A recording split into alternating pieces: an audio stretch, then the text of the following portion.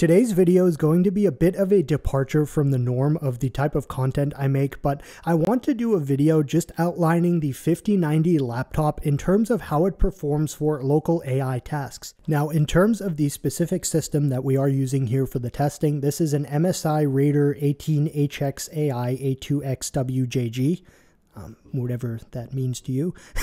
So it has 2 terabytes of storage. It has obviously the 24 gigabyte dedicated 5090. It has 64 gigabytes of system RAM at a speed of 5600 megahertz. Now, I do believe the Micro Center site, which is where I purchased this at a local Micro Center, I do believe they're listing that at like 6400 or 6800. So that is mistaken in the listing there.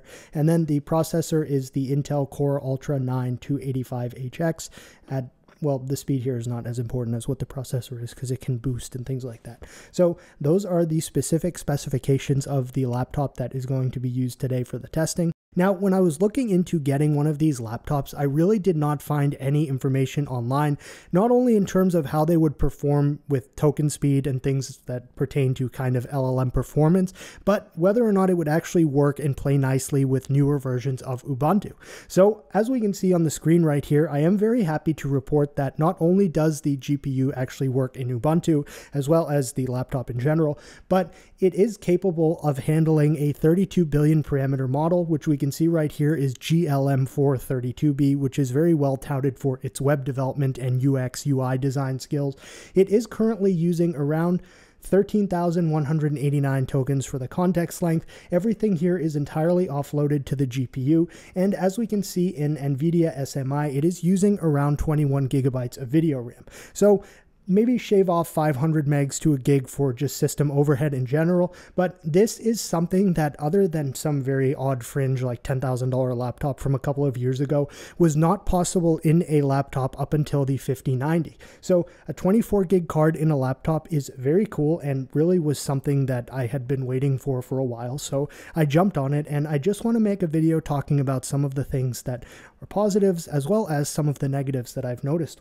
Now, we can see upon the conclusion of this rather large website that GLM4 just generated, the total speed here was 19.13 tokens per second. And again, this is a Q4KM quantization of a 32 billion parameter model with a 13,189 context length set in it, entirely offloaded onto the video card. Now, in keeping with some of my videos' consistency, I suppose we'll take a quick peek at the website, but really what we're going to do after this is hop over to Windows, where this GPU will actually be able to use all of the 150 plus watts that are allocated to it, and we will run this same test again just to get some proper performance metrics. And for continuity, here is the website that was just generated through GLM432B on the local machine. So obviously, if you are familiar with kind of the local LLM sphere, this model is very highly well regarded for its design capabilities, specifically excelling in web design tasks such as this. I mean, to do this in one shot on a laptop is really quite cool. I mean, if you want to go into the middle of the woods or something like that and probably get like half an hour of battery life, but you could pop this out without internet access or anything like that. Aside from that, let's now just go ahead and hop over to Windows, where we will be able to do some more, I suppose, accurate testing in the performance metrics here. Now that we are all set and booted into Windows, if I just open PowerShell and run NVIDIA-SMI with the flags -L and then 5 for just updating every 5 seconds, we will see here that in NVIDIA SMI, the card is reporting a max power capacity of 150 watts. The 175 is for something called dynamic boost, which I suppose is outside the scope of this video. So for the purpose of this, let's just say that this card has a max of 150 watts for the way we are going to be using it right now. So this will basically go ahead and just update every 5 seconds. And truthfully, I'm just going to kind of drag it out of the way over there. And I will go ahead and just open up LM Studio as we did on Ubuntu. I do have GLM432B downloaded, and we can see right here that I was testing a different model with some math things, which was just a default suggestion from LM Studio. I have no interest or capability to actually be assessing those mathematical responses. And we will just set the context length to, I believe it was 13,189.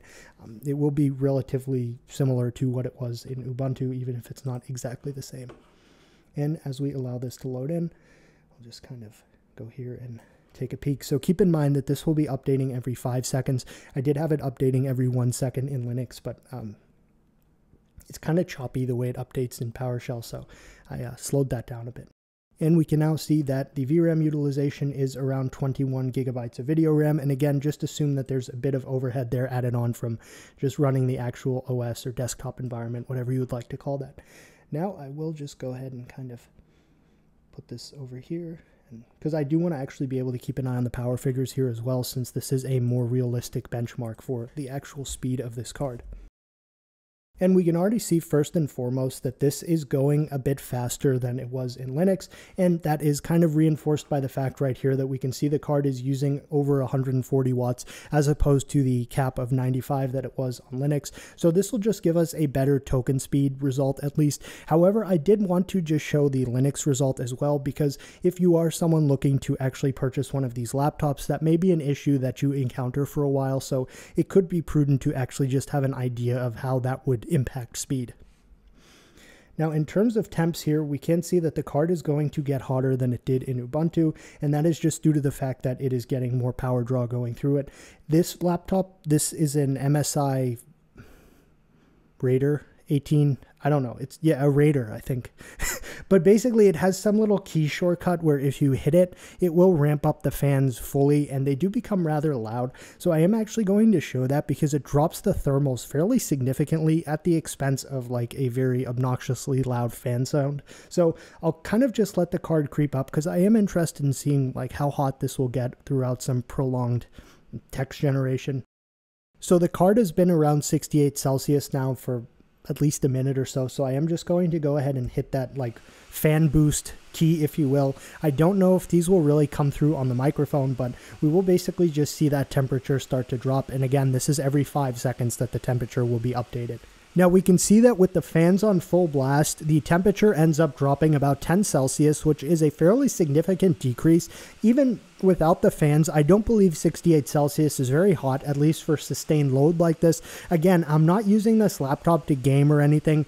Aside from the very rare Beam NG game kind of, I don't use this to game at all. I'm just not really a huge gamer, but I'm not sure how the temps would fare under some like heavy duty gaming. But for this, we can see that it's been drawing over 140 watts for the entire duration of this generation. And with the fans on full blast, it's now down to 56 Celsius. I would say the ambient air temperature in the room I'm in right now, as I suppose that would have some effect on this test, is likely around 65 degrees Fahrenheit. And as this finishes up by just kind of summing up the actual website it's designed, we will soon see the token speed here. So we can see right now that this was around 24.9 tokens per second. I suppose it would be reasonable to call that 25 tokens per second. And while my short-term memory may be letting me down here, I do believe in Ubuntu it was somewhere around 19. So there is percentage-wise, that's a fairly significant increase in token speed, and that just kind of correlates with the increased power consumption that the card is able to consume under Windows, I suppose one could say. Now, I did actually do a test with this just with flash attention enabled as well, and I am going to just go ahead and do that here as well, and we'll basically be able to just see what, if any, differences there are with the actual generation speed. So I will go ahead and apply that, which will then prompt us to actually reload the model to apply the changes. And I will just run through the same test again. However, I will fast forward to the end so we can just see the token generation speed. So for the test right here, where we just ran this again, but with flash attention enabled, first and foremost, I did see the GPU temp get up to around 72 or 73 Celsius, and this was also maxed out in terms of wattage there. It did do this at a total speed of 26.17 tokens per second, and if we go back here into our chat history, we will see the previous one was 24.9, so there can be slight nuances and differences to cause like different speeds and things like that, but it does seem, at least in this specific case, that using flash attention sped this up a little bit. While this sort of testing that we're about to take a peek at would not necessitate a graphics card like this, I have just loaded in Qwen 3 8B at a Q8 quantization with the context length set to a maximum of 32,768. It is entirely offloaded onto the GPU, and this is reading that it's using around 13.3 gigabytes of video RAM. With that, I will just kind of type something very simple to it like, "Hey, how are you? Tell me a very long story." And it will begin to think here, and obviously it didn't think very long, but the token speed here is relatively quick. The card is drawing a decent amount of power there at around 140 watts, I'd call it. It is just making up some random story here that truthfully I'm not really going to read, as my only interest here is in the actual token speed of this generation. And the speed for the Qwen 3 8B model at a Q8 quantization was 67.7 tokens per second. Again, I'm not entirely sure how these figures would stack up against other hardware. I truthfully just want to provide a video that gives some of these in testing this card, as I really wasn't able to find anything like this online when I was interested in buying this. So now, as a final test here just for token speed, I am going to use Ollama through PowerShell just to do a test of Qwen 3 32B.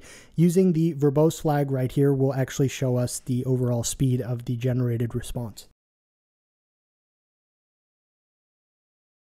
And that Qwen model that is generating right here in this tab, of course, is a Q4KM of Qwen 3 32B, which is currently taking up around 21 gigabytes of video RAM and near the maximum power capability of this card. And we can see right here that was a total speed of 25.63 tokens per second. Something that I've noticed that is a bit frustrating to me is you can see right here that the maximum power limit for this GPU is listed in NVIDIA SMI as 95 watts.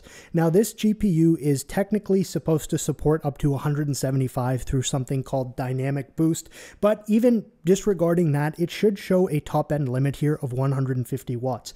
Unfortunately, all of the tricks you could probably think to suggest right now have been tried and do not work in actually getting this limit to be upped.